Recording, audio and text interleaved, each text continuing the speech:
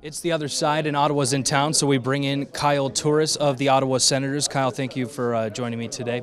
The Ottawa Senators started the season 2-0, but since then have traded off wins and losses. In your mind, what's the biggest thing that you want to see when it comes to finding that consistency and now starting to stack some wins? Just gaining chemistry, playing together, and kind of playing within ourselves now we know how to. So it's just. It's a long road trip to start the year, and it's kind of good to get everybody together. This is the last game of that road trip, and then you have 3 at home. Getting a win tonight or some points, what does that do for the team's confidence moving into a 3-game homestand?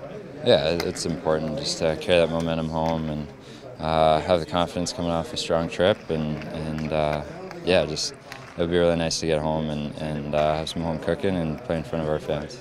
When we talk to the opponents that come into this building, they always talk about the speed of the Edmonton Oilers. How do you guys look to defend that tonight? Is it more of a defense by committee and getting the forwards to buy in and all that? Yeah, just trying to match their speed when they have the puck, but just trying not to let them gain that speed and pick up that speed and wind it up low. So it's yeah, they're a very good team and obviously off to a very hot start, so we're going to have to be on our A game. Now, it's been a tough week for the Ottawa Senators given the news to the Anderson family, but how has the team rallied around their goaltender so far? He is back with the team. Yeah, can't say enough about him and his wife Nicole and how strong they are and good people they are.